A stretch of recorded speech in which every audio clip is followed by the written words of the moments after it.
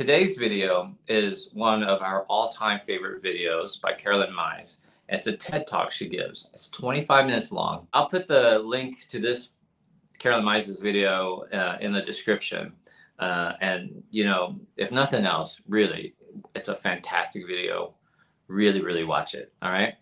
And this month of May, in my subscription group, we are tackling our weight loss journey. Now, it's called the Weight Loss Challenge. In fact, you can learn more about it if you go to www.weightlosschallenge.com. You can go check it out, Somebody put that in the comment section for me and I'll pop it up on the screen. www.weightlosschallenge.com. You can go look at it and read more about what the challenge is about. But we've never actually spent a month where we focused on weight loss. Now, this is not like your other things like you've done in the past, not like at work, you know. Comment if you have like at work every spring, they always have some sort of weight loss challenge, you know, like see who could lose the most weight or most fat percentage and you win like an iPod or iPad or something like that. This is nothing like that. Okay. What we're going to do is focus on honesty. Honesty. Okay. So can you be honest about your weight loss journey? So if you choose to join the challenge, I'll do a post in our private group that says like, what's your starting weight? What's your highest weight? You know, what are your goals for this month? And can you be honest?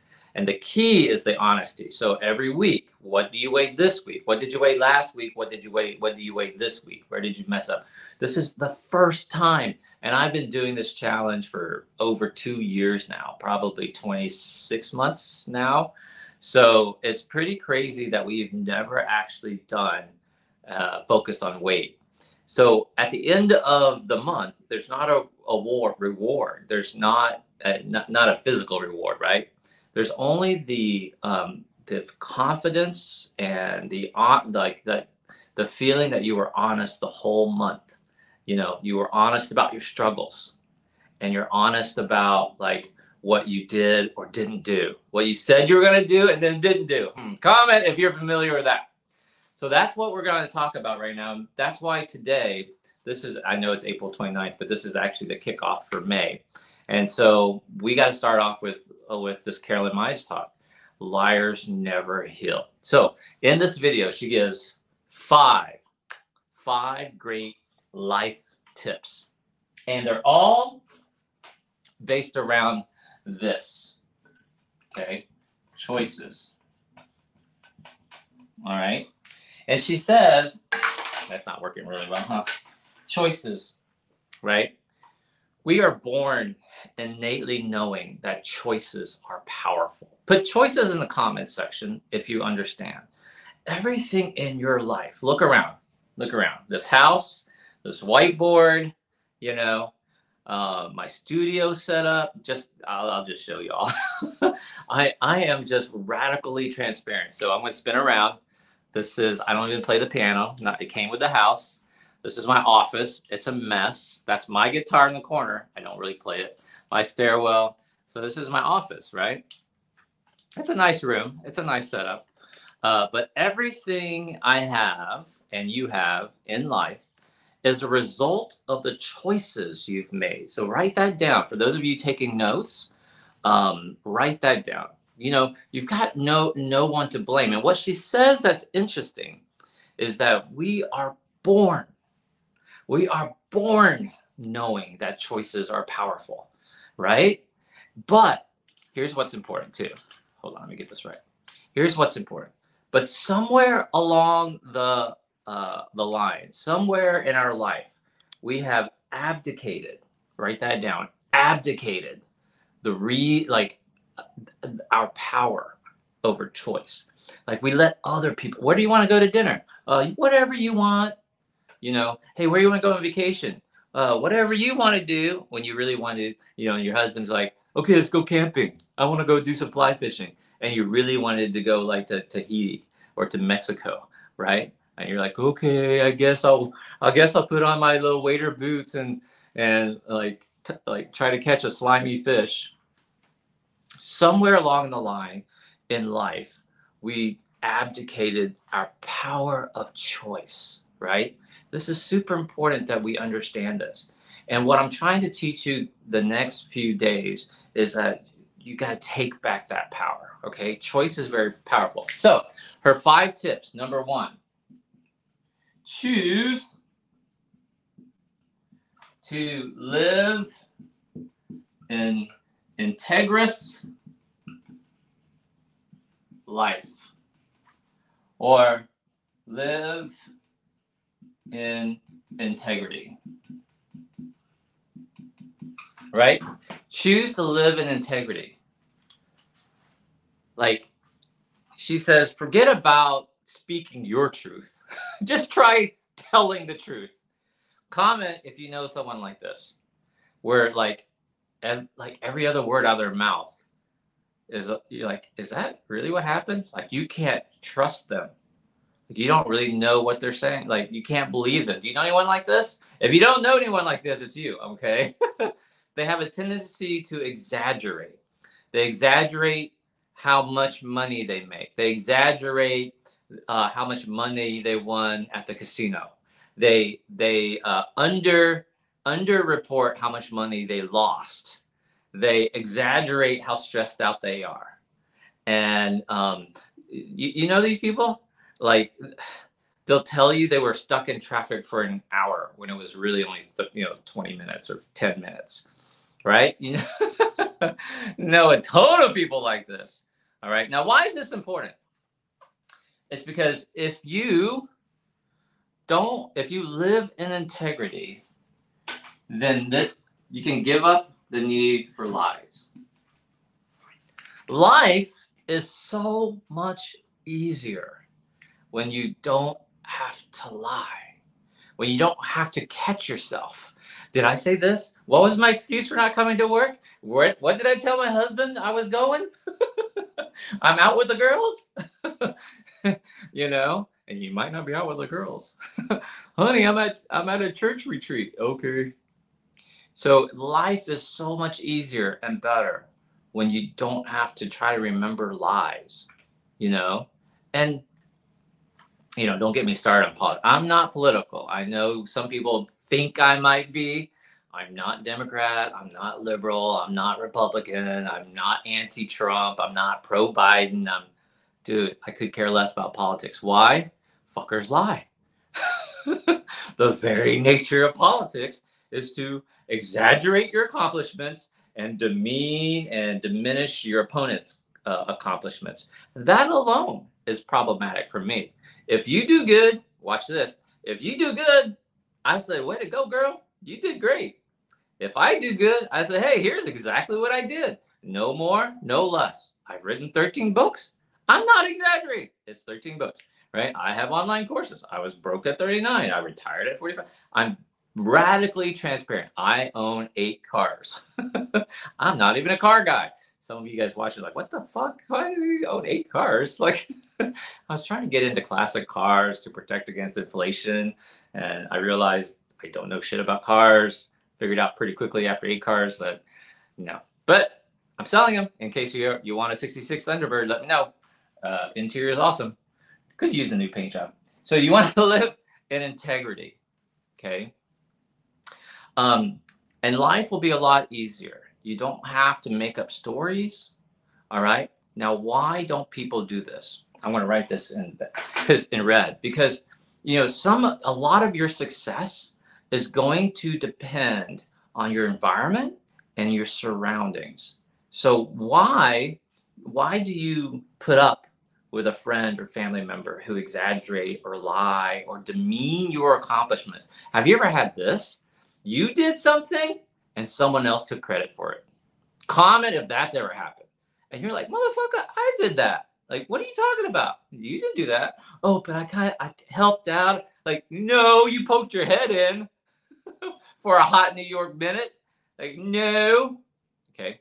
So why don't people live in integrity? It's easy to say, hard to do. Okay. And here's the word. Here is the word. Integrity, humiliation. You can't live with the humiliation. They can't live with the humiliation, right? What if they found me out? What if my husband realized that I ran up $5,000 on the credit card? What if my family realized that we're living paycheck to paycheck? What would they say? What would they think? You know, what if my boss found out that I didn't complete the project? I didn't know what I was doing. What if my professor found out that I had to Google or I plagiarized my paper? It's living with the humiliation. Now, I will tell you this, what I learned from going through my rough times in 2008. So let me give you a little bit of my backstory. Some people are like, what the fuck? So, I never wanted to depend on medicine for my money. And, when my dad immigrated and I immigrated from the United States, to the United States from Vietnam, he was 36, I was 6, and we didn't know anybody. We were Vietnamese boat people. We were refugees. We stayed 6 months in Thailand, came to the United States. My dad was 36, I was 6. And in 16 short years, at the age of 52, my dad retired independently wealthy. And he did that because he bought homes. He bought cheap homes and he repaired them and then he rented them out to Section 8. For those, that's housing assistance, if you don't know what Section 8 is. And he paid off his mortgage. And by the time he was 52, he had like 25 homes. They were all debt free. They were all totally his, paid off. And he would collect, you do the math, $800 a month on average for these three. This was early 90s by this point. So like $800 times 25, it's $20,500 if I did the math right in my head. $20,000 a month for a guy who coming over 16 years earlier couldn't speak English. And that's like, I have a 15-and-a-half-year-old. She's about to turn 16, Kizzy. She's in my book, Ultimate Gastric Sleep Success. So it goes by fast, right? Comment if 16 years goes by fast. You know what I'm talking about. Put 16 if you believe that 16 goes by so fast. Thank you, Ann. I appreciate that, right? So I never wanted to depend on that. So when I was in residency for surgery, I was actually flipping houses and stuff, doing what my dad did. And I finished residency in 2005. I started my practice, and the next thing I was buying real estate. And I had beach houses because I never wanted this thing where I was dependent on my medicine for my money. So, and then 2008 happened. We know what happened in 2008, the real estate bubble. And then for me in particular, I was in Galveston at the time. And Hurricane Ike went right through my neighborhood, tore up my rental houses. I had an apartment complex. I had a mobile home park. I had an RV park. I know Dr. V's crazy. And it was $4 million worth of real estate, which if anyone knows, that really means $4 million worth of debt. And I couldn't operate for 6 months because the hospital I was at in the area, several of them were like injured, and you couldn't, once the roof collapses on a hospital, you can't operate because you lose sterility in the OR. So I kept. Do you know this trick? You rob Peter to pay Paul. You borrow one line of credit to pay off another line of credit to pay off this and that, yada, yada, yada. And because of the 2008 financial crisis, banks did not give any leniency. They wanted their mortgages, right? And so I struggled, tried to keep it afloat for for 2-3 years, realized, dude, I can't do it. And eventually I closed down my little practice. I declared bankruptcy. And I couldn't say that until recently. The B word. No, not bitch. Bankruptcy. And I had to take this job in Illinois as like a small town surgeon. I was there for a couple of years, and then eventually I became director of bariatrics in Albuquerque. And that's when, for 5 years, like I wrote my 13 books. I developed the social media following, all that sort of stuff. And at the age of 45 in 2018, I retired. I went from bankruptcy to retiring. Now that whole thing eventually cost me my first relationship with Kizzy's mom. But now I have a new relationship with Erica, and we have a 5-year-old, and I work an hour a day. I make more money now than I did as a surgeon. So give it up for my dad, not for Dr. Reed, for my dad. And maybe, and I'm going to tell you, the things I've learned was like, it was struggle. The struggle, and looking back, was because of this. I was too proud to ask for help. I didn't have any mentors because I was a surgeon. I worked hard. I didn't have any friends. I had no one. I couldn't talk about it. I was humiliated. I let people down, and and I had to work through the process, and I did it myself through meditation. We're going to talk about meditation the next couple of days. Journaling. I dove into personal development. Jim Rohn, Les Brown, Tony Robbins, all of the greats. You name it, I've read it, right? And what I realized was like my financial block, was I was still suffering from the effects of the bankruptcy, of what happened to me in 2008 through 2010, and the realization that I let a lot of people down, and I borrowed money to pay one thing and just tried back and forth. So I had to have a radical humility in order to get rid of my humiliation, my fear of humiliation. And when I started saying the B word, bankruptcy, last year, a couple of years ago, and that is when like I really flourished, So I no longer had to like feel, when I met someone who was successful, I didn't feel like I was hiding. I had this friend, and I was, he was a successful guy, owned 25, 26 businesses. And I was like, man, I have to tell you my story. And I told him the story, and I said, and finally, first person I told, I said the B word. I said, and then I had to declare bankruptcy.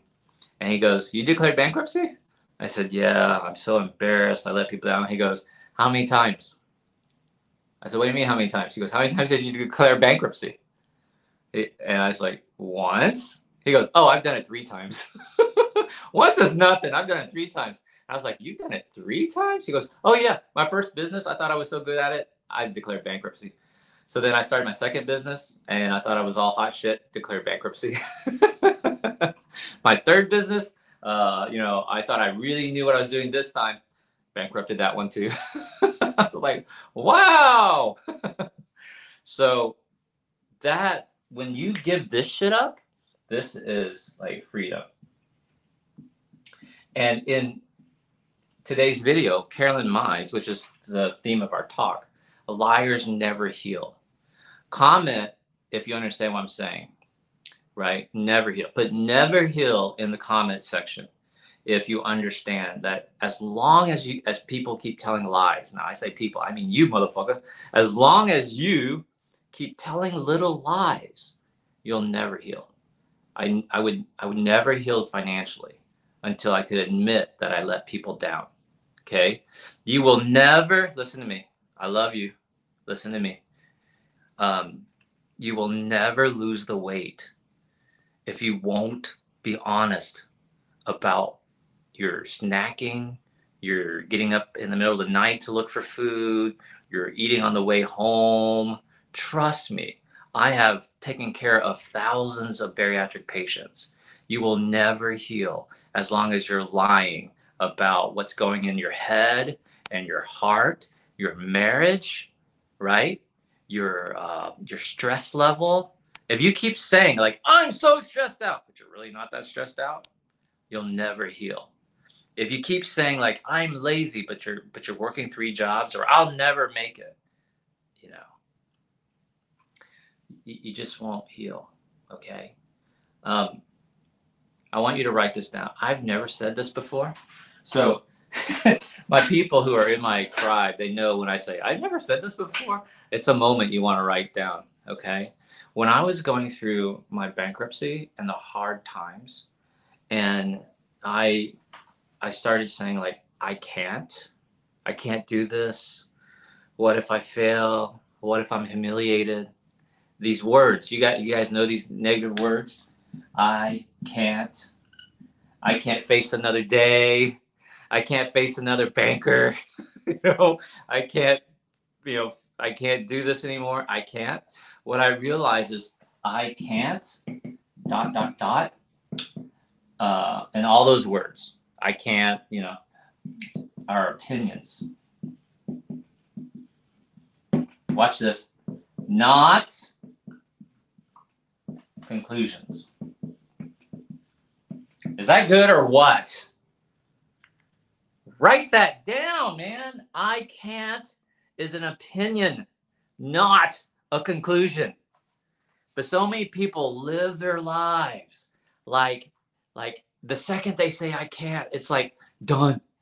Like, oh, I can't do it. I can't pass a test. I can't handle another day. I can't. I hate. You know, I can't do this job. I can't handle my kids. I'm so stressed out. They think it's like, boom, set in stone, right? And I'm telling you, it's not set in stone. It is not a conclusion. It is an opinion, right? But here's what happens. It's a conclusion for you. In the moment, for you, and only for you, it becomes true. That's good shit, right? Super important. So when you say, I can't lose weight, okay, that's your opinion that you've turned into a conclusion only for you. Not for your mom, not for your child, not for your daughter. Quit that shit. Quit passing that shit on to your daughter, your kids. It's only true for you. Making money's hard. That's an opinion that you've turned into a conclusion only for you. Good shit, right? Now, the freedom happens when you realize, you go, whoa, that's just an opinion. It's not a conclusion. And now you're free. Did that make sense? Yes? Give it up for Dr. V. I got to keep going on. Hold on. I'm going to erase this because I got 5 more shit to do. Hold on. Right? That is good shit right there, man. God dang. Dr. V should be charging for this. Oh, I am. That's right. I am. Number 2. Well, that's number 2. Okay, number 2. She says, choose, right? We're talking about the power of choice here. Choose to pass on the wisdom, not the woe, right? Choose to pass on the wisdom, not the woe. All right. Now I'm going to spend some time on woe. Because I know people are like, oh, you should be positive, Dr. V. You don't need to talk about the negative shit. Yes, you do. Yes, you do. Yeah, Tony Robbins says you don't go into the garden, meditate, and say there are no weeds. There are no weeds. You got to say there are fucking weeds. Let's take care of the weeds. So I'm going to spend some time on the woe because I'm going to call you out. Stop passing on the woe. Honey, like we're all big boned. That's not true. I put y'all in a CAT scanner. You'll see how tiny your little bones are. And you're just this big layer of fat. Like, no, it's not true. We all the women in our family just have big hips. No, Mom, you do because you keep eating powdered donuts for breakfast but I have to have it with my coffee. That's only true for you. You don't have to have it. It's not true. It's an opinion. So make the choice to pass on the wisdom, not the woe. Honey, like we're not those people. Those people that live in the fancy houses, that drive the fancy cars, that's not us. We're the meek shall inherit the earth. Dude, don't be twisting Bible verses. Not true. Has nothing to do with money. That's not a reason to stay poor. In fact, that means the humble. The humble will inherit the earth, not the poor. See, we twisted this shit. It's a power issue. Don't get me started on religion. I'm not even religious. So, pass on the wisdom, not the woe. Now, comment who in your family who's willing to. I won't put anybody up on the screen. Who in your family continues to pass on the woe? My question to you is this: is it you? Are you the one who keeps trying to pass on the woe? who just thinks it's too hard to lose weight. The economy's bad. Like, who can make money? Who can afford a house in this market? A lot of people. That's why. That's why you have all of these bidding wars. That's why people are selling their houses 30, 40, 60,000 over asking price, because there's plenty of people that can afford a house in this market. You can't. Mom, dad, auntie.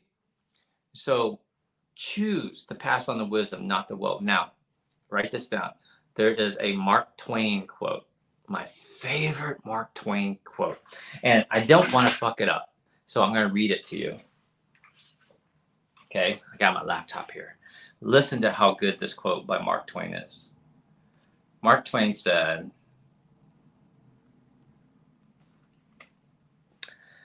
I'm an old man and have known a great many troubles, but most of them have never happened. I'll read that again.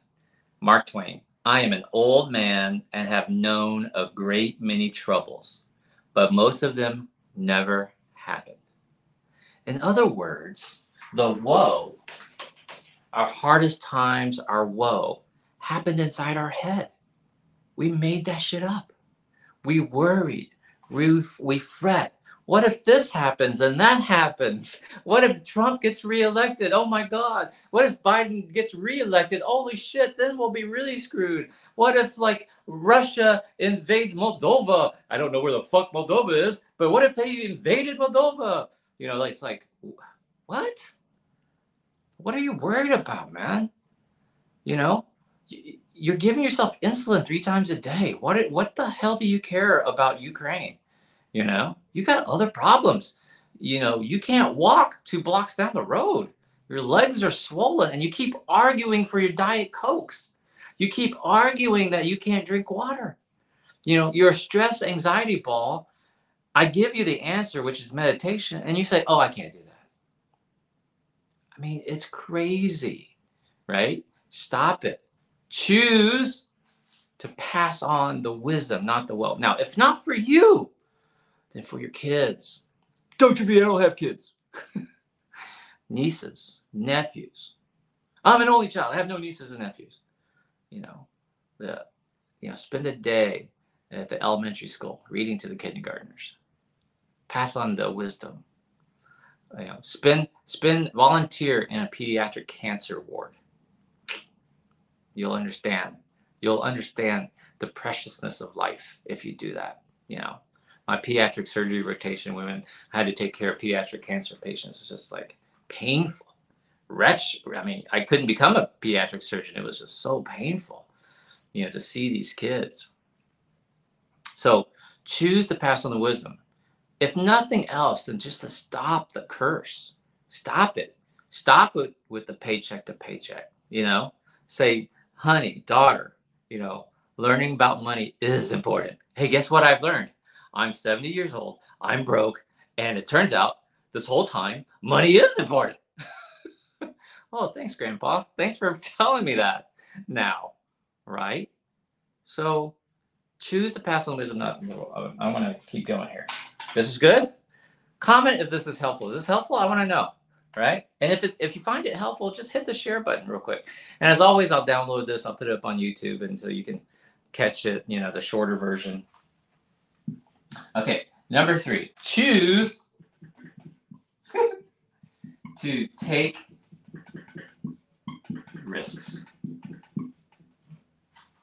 Choose to take risks. Jim Rohn says, it's all risky. So people go, your friends, your loved ones will go, oh my God, that's so risky. Starting your own business, going back to school, you're a single mom. Actually, watch this. In the comment section, put something that you did that people said was too risky. You're too old. You're too young. You're moving across country. You're moving to another country. What are you going to do? What are you going to do for a living? It's so risky. And Jim Rohn says, if you think, taking a risk is hard, wait till they give you the bill for not taking a risk. The cost of not taking a risk is much greater than taking the risk. Okay, so choose to take risk. Cost of not taking a risk is greater than taking the risk. Guarantee you 110%. I went through bankruptcy. I was $4 million in debt. 38, 39 years old, retired at 45. Now, some people will sit there and go, well, Dr. V, see, that's why I don't do it. No, you didn't hear the second part. Retired at 45 and learned, no, integrity, don't lie, radical humility, transparent about my numbers. I don't have to, what did I say? What was the lie I told? No, because liars never heal. I'm healed. I'm still healing, right? So take risk. Choose to take risk. It's risky regardless. Everybody has things like where have moments in life that you have to make a decision. I want to tell you, one of the riskiest things you ever did was to say I do. Comment if you agree. Now, otherwise, did you guys realize that the divorce rate in America now is over 60%? 60%. So why are we still holding on to this idea that somehow you have to get married? That otherwise it's not a commitment. Like, I've never been married. I was in my first relationship for 18 years. I'm going on almost 7 years in my current relationship. We're not married. Like, it's just not true. You know, people like getting married is a huge financial risk, but that's why we're committed. If that was true, then why is the divorce rate 60%?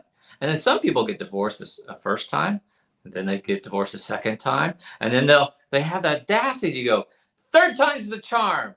And they're surrounded by people that go, yes, third time's the charm. Instead of people that go, you sure you want to do that? The first two didn't work out so well. How about you just kind of like date for a little bit? How about you just like chill out for a little bit? You know, take risks. Having the baby. Now listen, lean back, right? Don't get all Jesus on me. I have no opinion on this, but I'm going to tell you, studies have shown that the younger a lady has her first baby, the further behind she is in life. Not that she can't make up for it, not that she can't be successful, not that that 16-year-old mom can't go to college or start her own business and, you know, become a success. On average, you are putting yourself way behind the sooner you have a baby. That's just the studies, right? So you have to make this choice. Do I have the baby? Do I not have the baby? And you have to be unemotional about it. It's very emotional trying to make these decisions to take a risk. And some people are like, buying a new car like stresses them out. Buying a new house stresses them out. I'm like, I buy a new car. I mean, like I said, I have 8 cars. I buy a new car like it's, like people buy suits, you know. So those of you who are new to me, like I'm buying the 1,600-acre ranch in New Mexico that I'm going to turn into a campsite, glamping campsite. Hope you'll come out and see my new ranch, you know. I close at the end of this month. So by the time we wrap this up, I'll be closing. So, but I'm not emotional about it. I sit down, I calculate the risk. Here's my mortgage. Here's the insurance. Here's, you know, how much I'm going to owe and how much I got to make, and employees, yada, yada, yada, the cost of the equipment, supplies. Here's what I think I can get in terms of rents, etc. And you take the emotion out of it, and it's better. Trust me, it's better. All right. So choose to take risks. Number 4.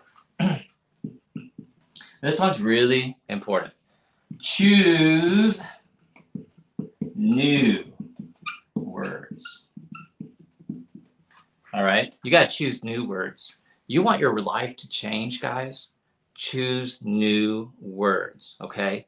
I tell my tribe, like, there's only a few times in your life that really radically changes your life. The thing that set me off on this path, all right, I was director of bariatrics in Albuquerque. The hospital system was in a big disarray because the hospital system had split up from its physician group, so it had no providers, and that's how my position opened up. I interviewed, got the job. It was a hot mess, whatever. And so I'm meditating, several times a day, just trying to deal with the stress and build back the team and train my nurses and staff and everything like that, right? And I'm trying to be, I'm every eye's on this skinny Asian coming in to like run the bariatric program. So every eye's on me, very stressful. And I'm meditating. And one day I come out of meditation. And instead of trying to be the best or the most famous or right all the time, I came out of meditation and it occurred to me, oh, like the heavens opened up. And I said, I'm going to be the world's happiest surgeon.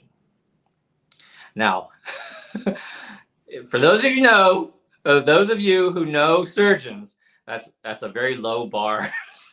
It's not like I'm not like jumping through heaps, like straining my back trying to become the world's happiest surgeon. That's not a high bar, right? I was like, I think I can do this. I come out of meditation, I get ready, I show up to the hospital, right? Now imagine, how does the world's happiest surgeon walk? Most surgeons are like walking all mad and angry, right? Well, the world's happiest surgeon, turns out, he's kind of like, hey, what's up? So I start walking in the hospital. I do my little 70s strut. I'm kind of working it, right? Walking in.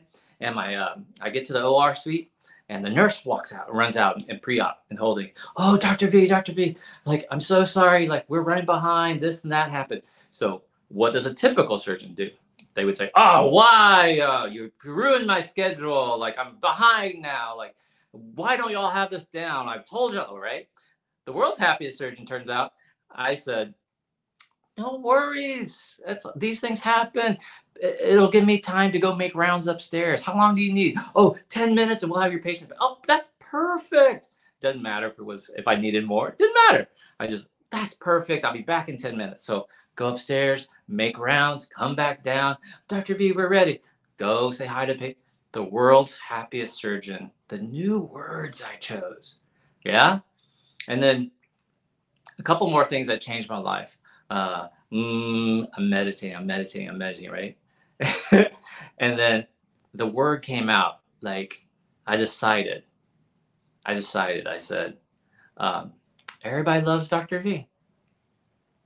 Now, some people cringe at that thought. Everybody loves Dr. V. Like, wow, that's arrogant or conceited. Well, if you think about it, yeah, everybody loves Dr. V, trust me. Now, why should everybody love Dr. V? Now, follow me now. Well, that means I show up on time. I say what I'm going to do. I do what I'm going to say. I live in integrity. I pay back my debts, which is a lesson I learned from the past. I honor money.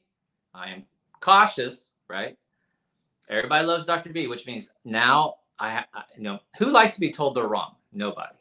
So I quit criticizing. I only praise them for the good stuff. Like when they did something great, I was like, oh my God, that's awesome. You did a great job. Everybody wants attaboys and attagirls. Nobody wants to be told how they could do things better. It doesn't work that way. So I stopped criticizing, right? Why should everybody love Dr. V? I got your back. If I tell you I'm coming to your birthday party, I come to your birthday party. If I tell you I can't make it to whatever, I'll send you a gift. I'll send you a flower. If I'm coming over for dinner, I bring a bottle of wine, bouquet of roses, 2 bottles of wine, depends on the person. You know who you are. 3 bottles of wine. I'm not showing up empty-handed, right? If I know somebody, if I can help you, I try to help you. If I can't help you, but I know somebody, I'll make the introduction that can help you. That's what it means when I say everybody loves Dr. V. You have to become a person that's worth getting to know, because you can't love me until you get to know me. So why would you want to get to know me? Because I bring value to your life. So you see the thinking here? Dr. V's not crazy, right? And then I start telling funny jokes. You want to hear some funny jokes? I got jokes. You ready? I'll do some new ones. I'll do one for okay, Chris. No, I can't tell that one. All right. Did you hear about the new restaurant on the moon? Yes. The food is really good, but no atmosphere. Come on. Did you hear about the new restaurant on the moon? Food's really good, but no atmosphere. I told this joke a couple weeks ago. Do trees poop? Do trees poop? Of course trees poop. How else do we get number 2 pencils? How else do we get number 2 pencils? Come on, that's funny. So when you decide to be the world's happiest surgeon and everybody loves Dr. V, you start trying to remember jokes.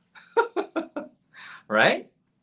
My God, there's so many of y'all watching. This is awesome. All right, so choose new words. Now, why? Dr. V, you know, I'm just a curmudgeon. I'm just who I am.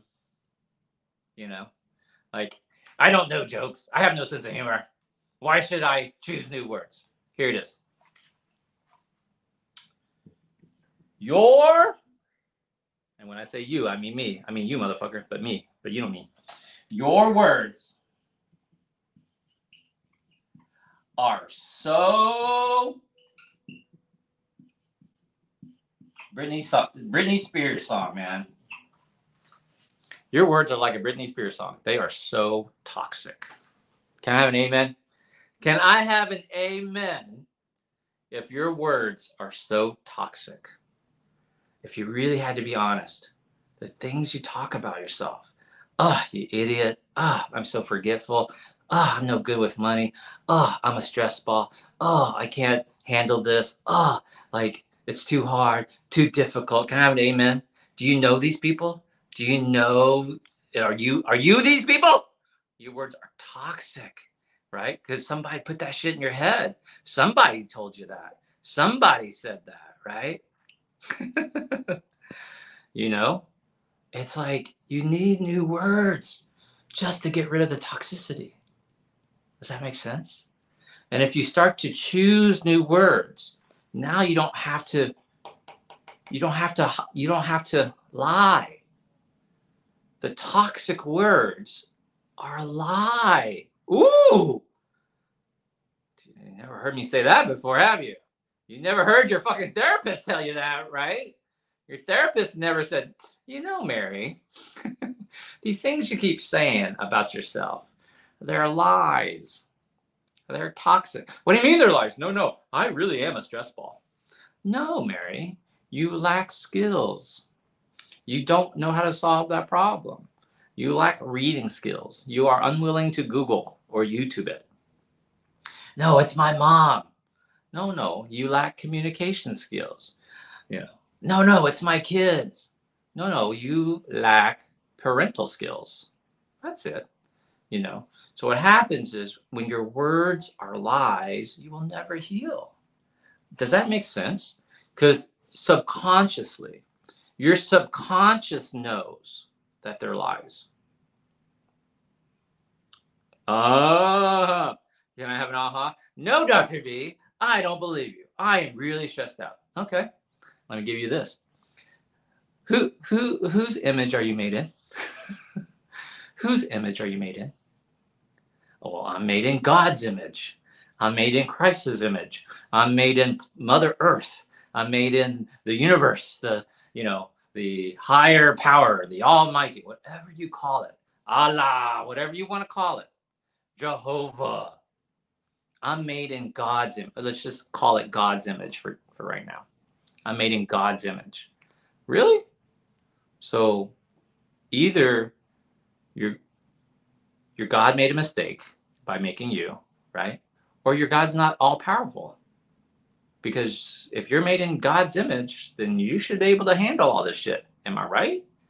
Why are you saying you're less than? Every time you say, I can't, I'm less than, I don't deserve it, you are really cursing your God. I'm not religious.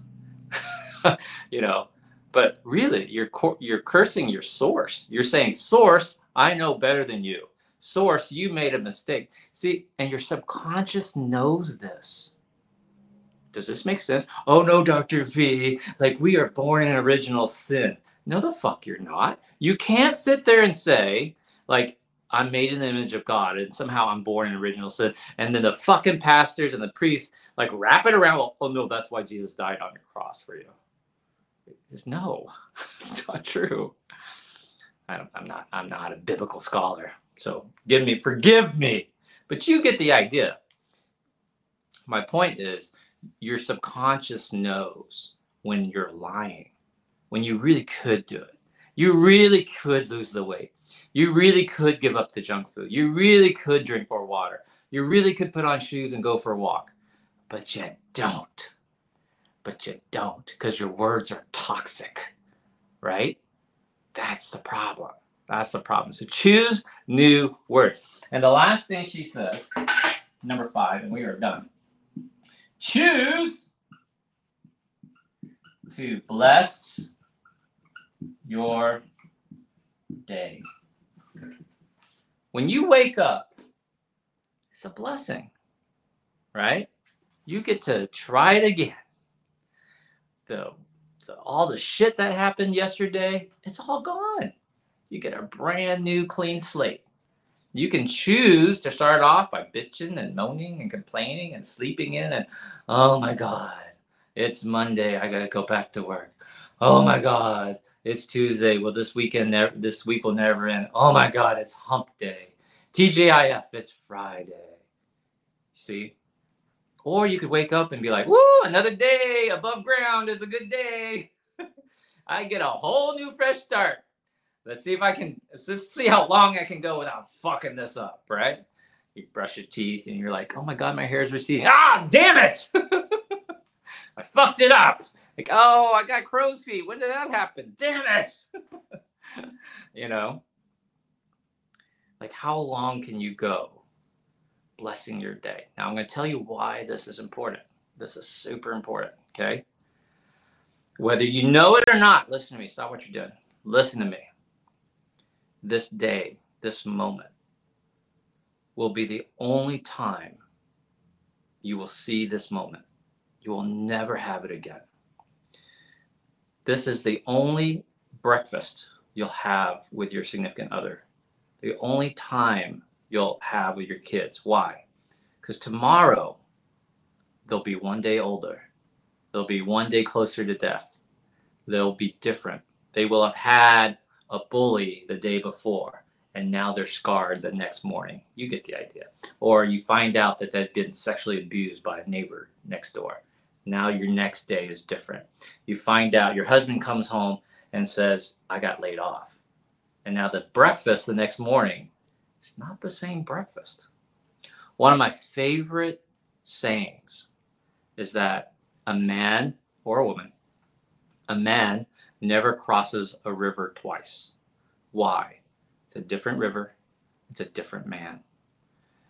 Because as the river flows, it polishes the rocks, it tumbles, it causes erosion.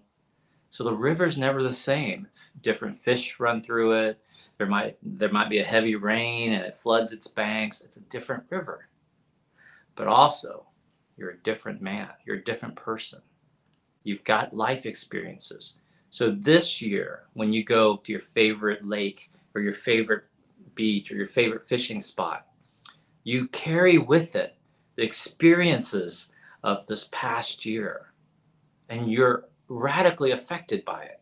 Maybe you've grown, maybe you've lost weight, maybe you've gained weight from the pandemic. You're not the same. Maybe this year you're following a new cancer diagnosis. And next year, when you go back to the same river, maybe you're suffering from the toxicity of chemotherapy. And then if you're lucky, maybe the third year, you're cancer-free. You're not the same person, right? So in the moment, when you choose to bless the day, you realize this is the only time I will ever see my mom like this, my dad like this. Because at any moment, they could have a car wreck, they could have a cancer diagnosis, they could have a heart attack or a stroke, they could come down with COVID. You understand what I'm saying? It's really powerful. And the second you choose to bless the day, it sets up all of the other shit. When I choose to bless my day, I choose new words to describe myself. I choose to consider, and think about risks. I choose what wisdoms I want to give my kids instead of the woes. I choose to live in integrity, right? Because I'm using new words to describe myself. And literally, that's the healing process. Now, May is the first time we've ever focused on our weight. And I will tell you, another favorite saying of mine comes from Buddhist teaching. Write this down. It says, obesity is nothing more than the manifestation of all of our suffering. Obesity is nothing more than the manifestation of all of our suffering. Liars never heal. Liars will continue to suffer. Liars will suffer and never be happy, never be satisfied, never be able to lose the weight. If you win the lottery, if you get a pay raise, if you get an insurance settlement, you will spend that money because you cannot live integrity with your money and your finances because you're constantly lying to yourself and your subconscious and your surroundings. Does this make sense? If you want more money, heal. If you want to lose the weight, heal the past hurts. Quit blaming your mom or your dad. They did the best they knew how, man. Quit blaming your grandpa. He did the best he knew how. And it could have been horrible. I'm not trying to diminish it. You have to understand that. If you are willing to accept this premise that obesity is nothing more than a manifestation of your suffering, that our life does not have to be suffering, that you can choose to change, then I invite you to join us tomorrow, same time. I'll do another talk. Follow me on my Facebook fan page if you want to see like what's the video for tomorrow that I'll be doing. And if you want to learn more about the challenge, I invite you right now, go to www.weightlosschallenge.com. You can read what it's about. You can